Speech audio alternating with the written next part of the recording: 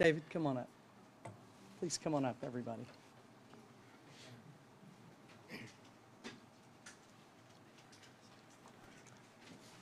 Yeah, there we go. All right. Good evening. I'm Kim Ogg, Harris County District Attorney.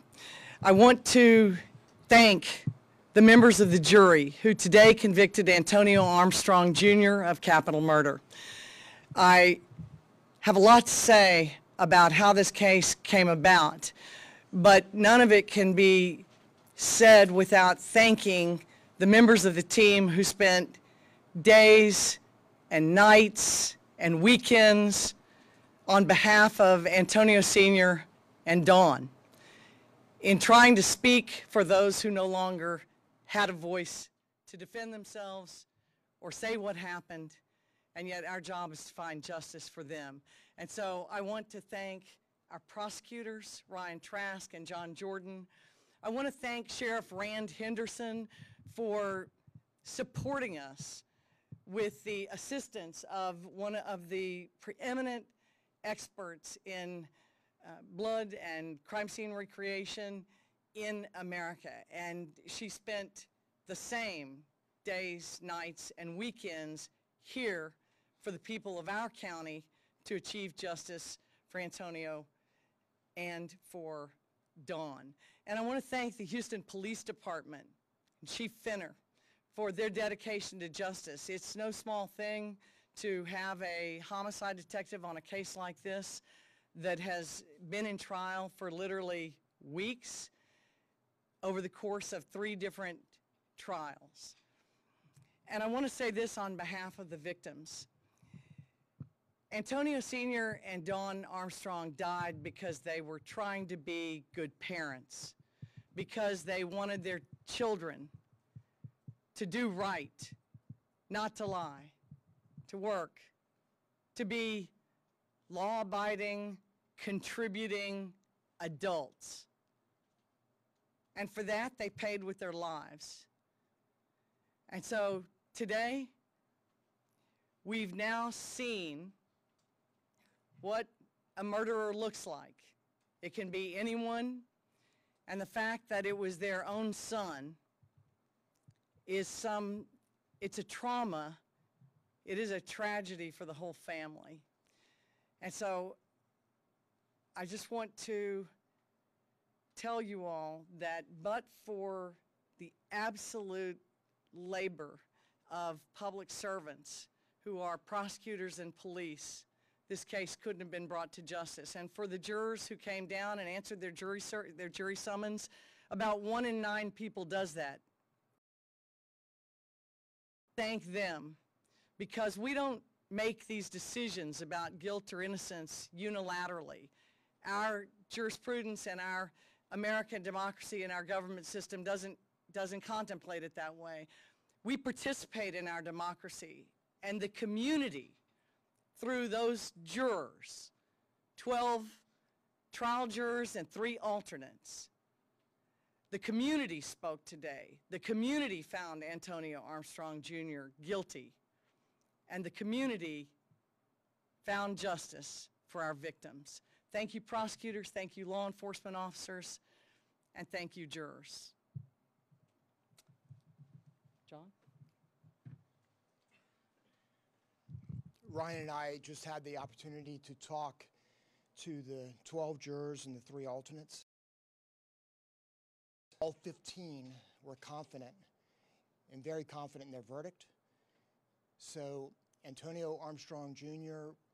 walked into this courthouse this morning as a defendant, and now he is a convicted capital murderer. This has taken a long time, and I think there has been a false narrative out in our community through an effort to shape a narrative that just wasn't true. This jury got all of the evidence, and they, I believe, are confident, as we have always been. You know, the question has been, because Kim had asked Ryan and I, should you try him again? And our answer was yes, because we believed he killed his parents, and he killed 2 people. So what better reason to try him again. And the fact that he was youthful makes him even that more dangerous. And it has been a privilege for me to try this with Ryan. You know, I'm old and Ryan is young, and I see a lot of myself in him, and he's, over the last year, has become a close friend, an amazing trial lawyer, and y'all saw that yesterday. And we did this together. 50% did everything. Elizabeth Oliver's in the back, our paralegal, that probably did more than all of us. But we really want to thank you. And if y'all have any questions for us, Ryan and I can answer them. What sealed the deal for the jury? Yeah, did they say anything specific? I think that the jury was very confident in their decision without the blood evidence. They relayed that to us, that was something that came after the fact, but they had already made up their minds based on the evidence that they had. We can tell you that they had made charts in the jury room. They had relayed on evidence such as the test fire in the defendant's bedroom, the fire that was lit on the floor, the 911 call, the inconsistencies in the defendant's statement, and also the manipulation of the crime scene were all things that we saw.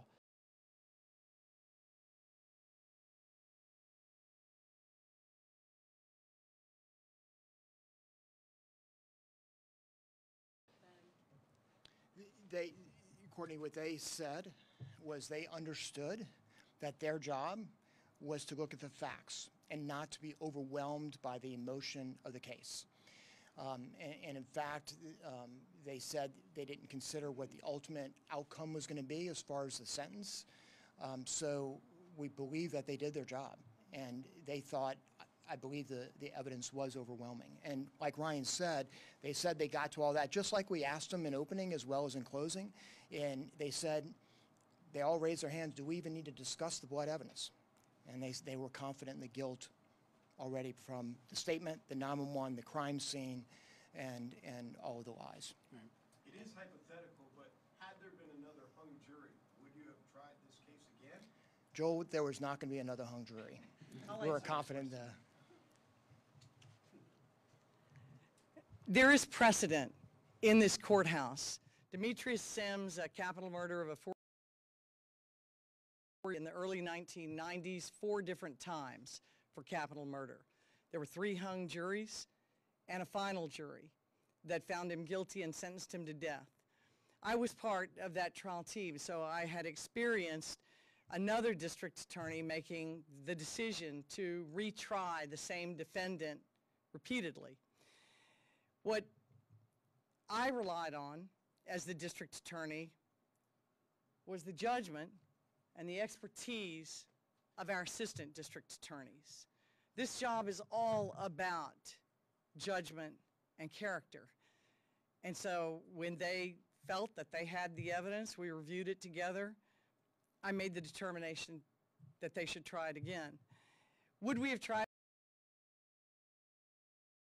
it? But I can tell you with this jury's affirmation, I feel confident that the case will hold up under appeal. But of course, should it not, and we've been in this position before, then yes, we would defend this verdict by trying it again. You know, as prosecutors, you guys always had the family usually on your side. This case was very different. They were not. What was that like? It was very emotional for us. John and I have been in a lot of trials, and we've always had family there to support us and to lean on our side, and I think it was noticeable in the courtroom, and I think it was noticeable to the jury as well. But we always felt that Dawn and Antonio would have been on our side, and so that helped us push through and get through these trials. I want to ask something about If I can add something to that.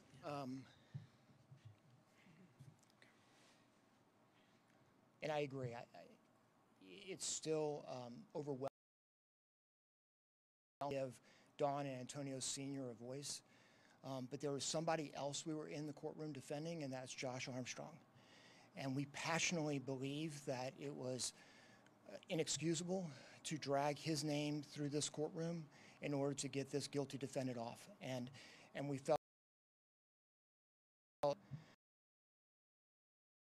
was holding. But make no mistake of it, our heart goes out to the family. We understand they're going through a lot. Their truth is not the truth, but our heart goes out to them because they are victims of this tragic, this defendant, regardless. So we feel heartfelt for them. Do you know where Josh Armstrong is to this day?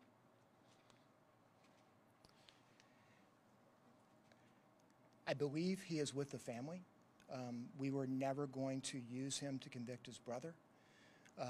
His mental health is of the utmost importance, and we believe we present, and I hope he's doing well. This time around, you all brought in the demonstrations with the stairs and the bed. Do you think that played a role in the jurors at all?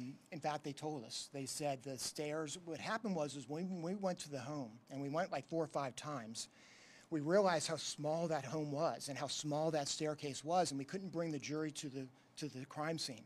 And so we had asked Shelley Rossi, who's one of the 200 reconstructionists in America, to help us bring the home to the courtroom. And so there was a design for that. So the stairs were for that reason, as well as the bed to show how he did it. And the jury told us that was very effective to them. And so we're very glad we did it. And that was a thing we did differently on this trial than we did the last. Can you guys comment on the federal civil lawsuit that was filed when to that? We don't, you know, we do get sued. And so we have no comment on a civil suit for damages against anyone. I think our job is to seek justice in the criminal forum, and we did that, and our part for now is concluded. But claiming that HPD planted this blood, and really, you know, that was pretty aggressive language. Let me say this. We have seen this case tried by the defense in the media, from 2020 to extrajudicial statements made to the press throughout all of these trials. We try our cases at the Harris County DA's office in a courtroom, and that's what we did. Can you talk about the blood and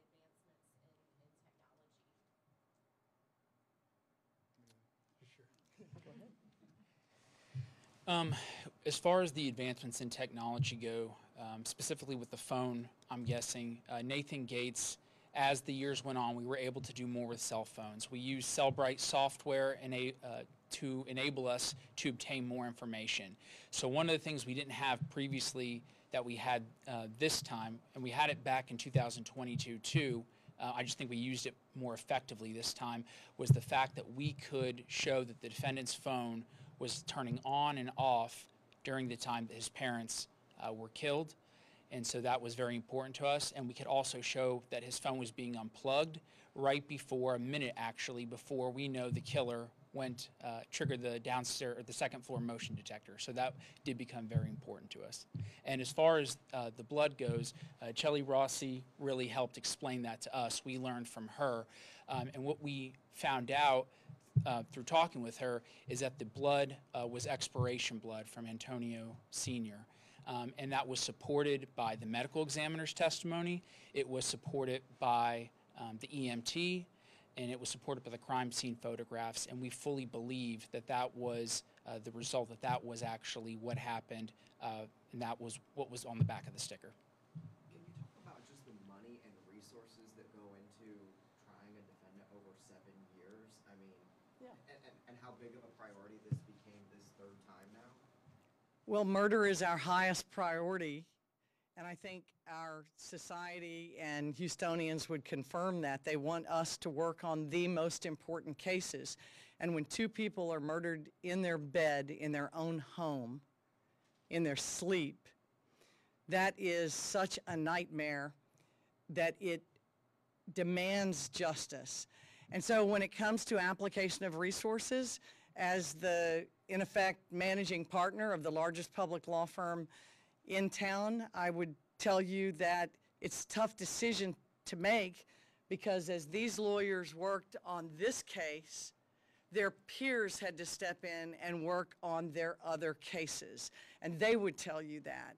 So we operate as a team, and when two of our lawyers are working on a case of this difficulty and magnitude over that period of time, it comes out of everybody else's hide, and we're happy to do it. Our lawyers do that regularly.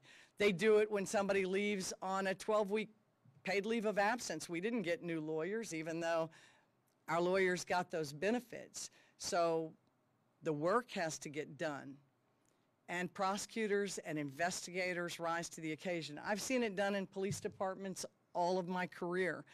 Law enforcement pulls together, and in these types of situations, we think it's not just, you know, what we're supposed to do. We think it's our duty.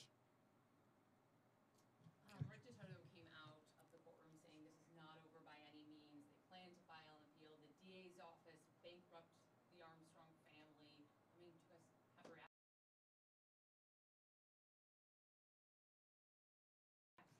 I've been here 24 years. I've been involved of how can you spend resources and time on a murder case. If any one of us has a family member who's been killed, don't you want us to go full throttle and do the best job we can? This is a matter of someone who we believed and a jury just found guilty of walking into his bedroom of his parents and shooting them both dead. If that doesn't require us to give us our all and to give a presentation that a jury can honor and respect, then I don't know what does.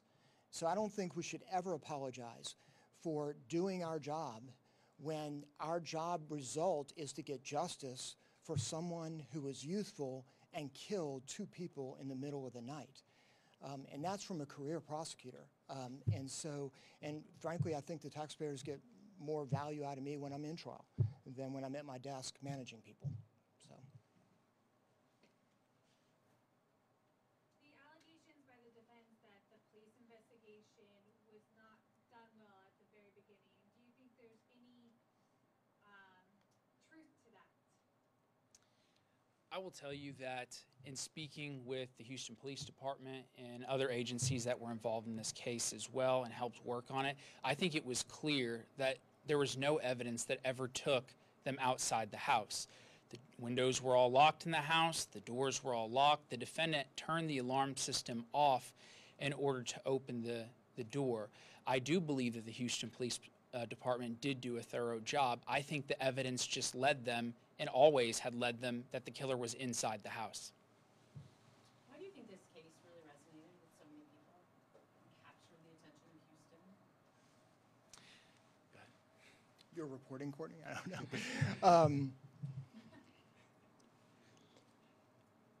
It's unimaginable. It's unexplainable. But it can happen to anybody. Yes. And you know, to your point regarding the police officers, you know, those officers got to that home in a dark of night, going through the house not knowing who is there. They were heroes.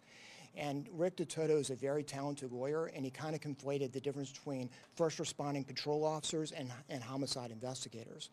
And so a lot was made, and that's what the narrative was in the community. But the reality is everybody did their job. The officers secured the scene. The investigators did the interview. We got the 911. We got the phone records. We got the alarm records. I mean, at the end of the day, because a defense attorney is able to confuse folks on the stand doesn't mean it was a bad job. They got the evidence that clearly was necessary for a jury that was fair to convict. When you spoke with the jury, did they have anything to say about Josh? Did that? They told us right off the bat, it was actually one of the first things they told us back there, is they were able to dispatch with the notion that Josh had anything to do with this right away. In the first day or two of the case, they were done, and they knew that Josh didn't have anything to do with this. Did they talk about why it took them so long, just going through all the evidence? I mean, 10 hours, is that long? I don't know.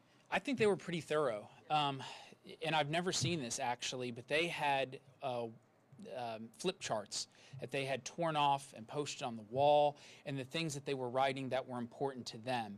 And it was refreshing to see all the things that were important to them were the same things that were important to us. And they had basically taken main topics, 911 call, defendant's statement, and underneath that were bullet points of all the things that they took away from that. And they kept going with those charts until they got to a point and they said, we know he's guilty here. So we were very pleased to know that they did take a lot of time and they looked at all the evidence in coming to this decision. You know, we always want them to come back very quickly, but you know, they were with us for over 2 weeks, so I'm sure they had to talk it out and they had to process it, and listen to the statement would take an hour, and so I'm glad, because I'm sure that they didn't take this lightly. And if you're about to sentence someone in his early 20s to a life sentence with your verdict, you better take your time. So I don't think it's inappropriate that they slept the night, came back today, and after lunch were comfortable with their verdict. Let's close it up. Life in Harris County is priceless. Life is priceless everywhere. I do think it is our duty, and I think it is our moral obligation to seek justice for individuals like this, good people, good parents, law-abiding citizens murdered in their bed. There's no cap that a taxpayer would put on a human life in good conscience. So I'm proud of our police department. I'm proud of the Montgomery County Sheriff's Department for sending us their best. And I am super proud of our entire prosecution team. These two lawyers didn't do it alone. They have DA investigators, they have a paralegal, and they have the respect and support of all of the employees of the Harris County District Attorney's Office. So on behalf of everyone, thank all of you who did the heavy lifting in this case. Thank you all.